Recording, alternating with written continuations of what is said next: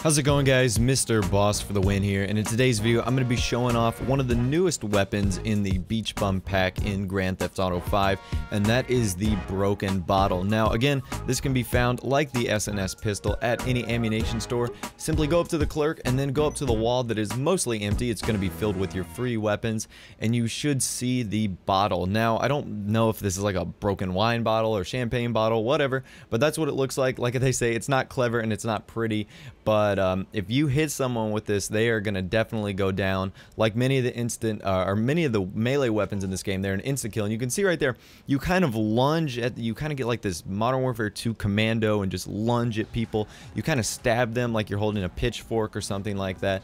And it's really funny. I mean, obviously this weapon is not practical. It's not very useful. I mean, there are much better melee weapons, but it's just the hilarity of stabbing someone with a broken bottle and kind of winding up and hitting them in the backside is what makes this actually hilarious. And it was just funny. I go around stabbing these businessmen right here, and I'm just hitting them in the butt and hitting them in the back, and it's a fun weapon. So there isn't much practicality to this weapon, but it is kind of fun to sneak up on your friends, because I do think that would be hilarious if you just like run up to them and stab them a few times over and over again. So right now I have the cops on me, and this is what I wanted to test. I wanted to test out if this could actually be useful against some cops, and if it was actually going to like take longer to kill them, because some of the cops do have body armor on, etc. And I couldn't even get close to the cops. You can see right now I've taken 4 bullets in the back right now. This is 2 stars, the minimum at what they will shoot you at.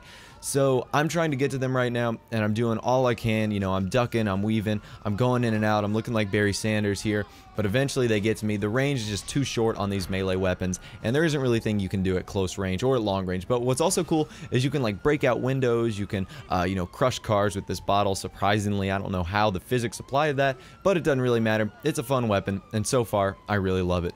Anyways, guys, if you did enjoy this video or found the information helpful, I would encourage you guys to leave a like on the video, push that thumbs up button, and leave me a comment down below. What is your favorite part of the Beach Bum pack so far? And of course, if you are new and want to see more Grand Theft Auto 5 gameplay like this, I would encourage you guys to subscribe as well. We're going to be doing a ton of stuff once the Rockstar announces like more heists and more details. So I want you to be along for the journey, and it's going to be really cool. Anyways, guys, take care. Thanks for watching, and I'll see you guys in the next video.